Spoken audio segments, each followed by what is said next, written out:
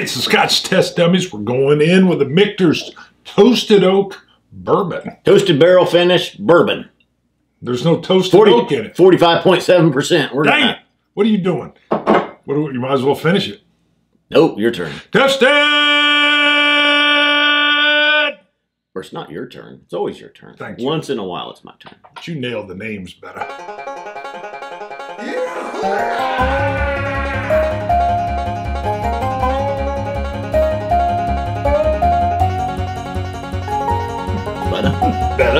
Butter. Hopefully this is like butter. Toasted barrel finish. Kentucky straight bourbon whiskey, 45.7 ABV. For those that like their proofs, that's a odd number at 91.4. This is batch 21G. 21G. 21G, 2063. 21 OG. Kind of rolls. Toasted barrel finish. 45.7%. I actually thought, now it's been a few years. We've had Michter's Toasted Barrel Rye. Which was awesome. Which is one of my favorites. Yeah. When you said toasted barrel Michter's, I was like, ooh, and you were like, bourbon. I had assumed this one was cast strength like the Ryes are. Or maybe they're not cast strength, but they're a higher. They're high.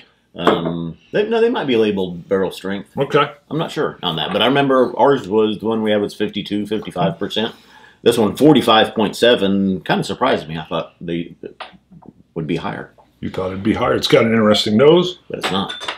Nope. I get a lot of brown sugars. Brown sugar. I hear a lot of people pronounce this Michters. I'm like, I don't think that's right. I'm pretty sure it's Michters. Yeah, you'd think it had the mit. No, they pronounce it what? Michters. Michters? Yeah. There's no way. My nephew Michael's over here. You ever heard anybody pronounce it Michters? He has. It's like a popular. Michters. How do you pronounce it? Michters. Mick. He's got the Mick. It's got to be Mick. When you hear Michters, do you think that people are mispronouncing it? Yes. Yeah, I do too. Do you correct them when you hear it? No. Me neither. No. Because they can say it whatever way they want. That's right. If I'm sure there's a Scotsman out there like, and I've heard you guys pronounce different Scotch distilleries. Fact is, my nephew Michael from North Dakota, he's go down for the holidays. Get down? You go down. That sounded great. You said he's go down. I was like, I love that. That was cool. This is one of his bottles. So we've got a couple he bought. A couple of allocated bottles. Even we don't get here. Right. But he brought them down here. Go down. Get down. Get out. Go down. We just got attacked by Canada. He's used to it up there in North Dakota. The United States was under full attack by Canada. They came go down. I don't know how we're gonna retaliate. Send some of our movie stars up there. We can send them get up instead of go down.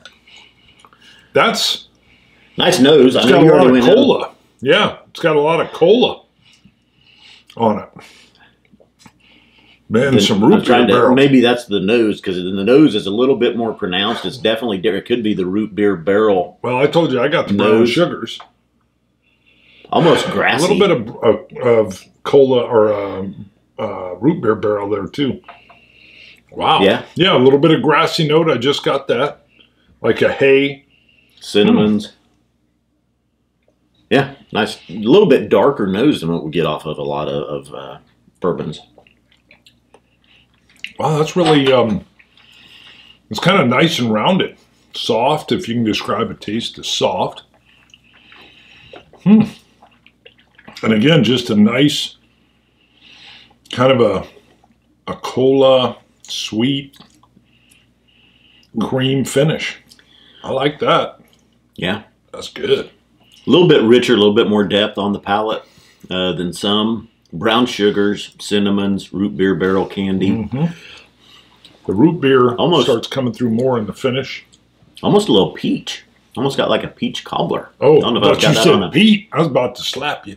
I was like, ain't no peat. And then you said peach. Yeah, I thought you said Pete. I'm like, shut up, man. I thought you said I said it with a B. No, not Pete. Peach, I thought you were, yeah, you know where my mind goes. Pete. Isla, baby. But, yeah, you were, ooh.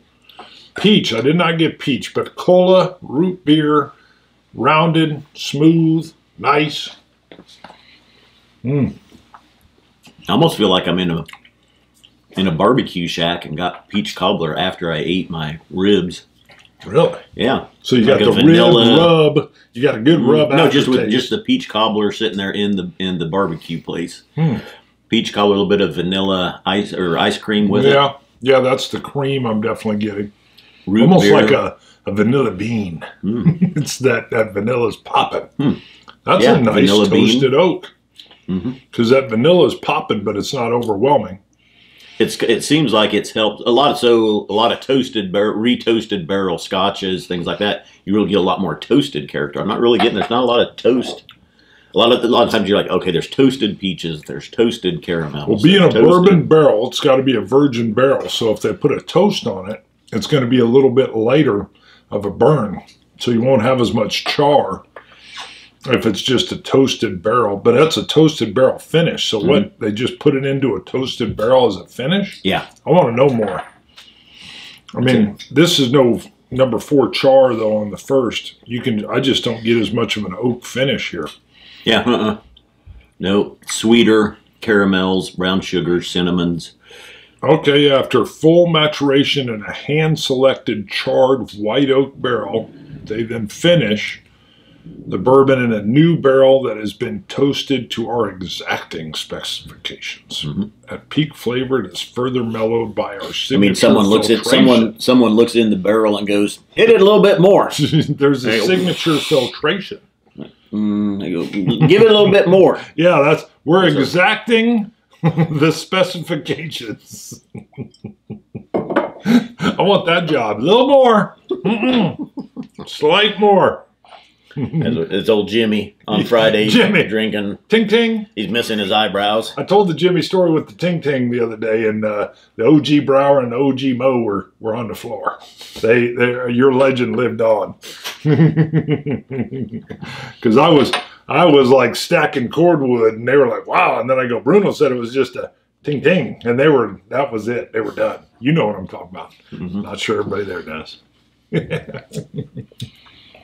Water brought out more the grassiness. Oh god dang! I didn't do the water. Made it a little bit more astringent. I think a little bit more of the oak showing. Ooh, I don't like either. Try it. You gotta try it though. I was gonna re-top it. Well, here, just don't. You want? Oh. No. I'll say just try mine. Now we're at the same This bottle level. came down. So I only did a little bit. So this is going to be just a touch of water. I usually don't like those oak and barrel chars as much. So that's just a real small drop. Water made it happen. Yep. And normally I would say no. Actually expanded, I think, and even made the finish draw out a little bit.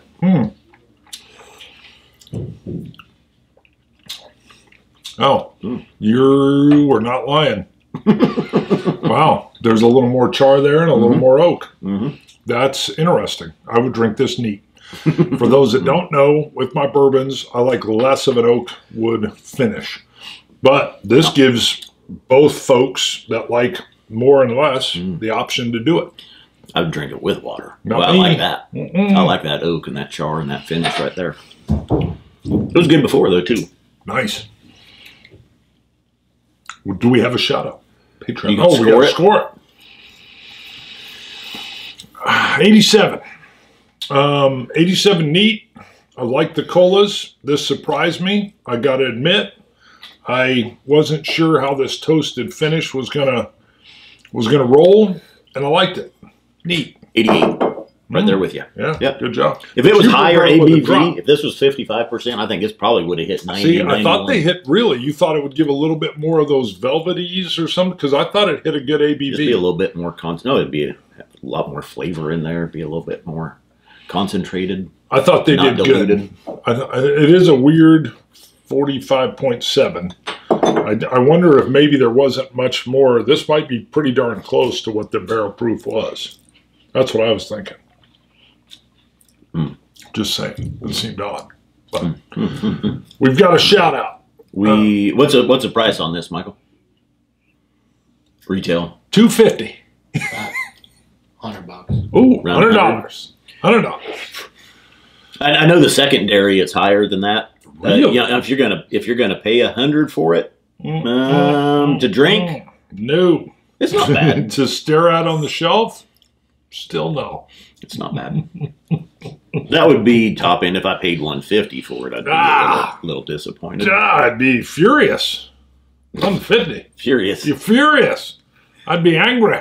Ain't no $150. Yeah. I wouldn't even know what it tasted like at that level. I'd be like, I'd roll over to that Macallan. Cherries and red hot cinnamons. Add those in there with water on the finish now coming in. It is tasty, though. I enjoyed it. Yeah. That was very nice. That was very nice. Very good.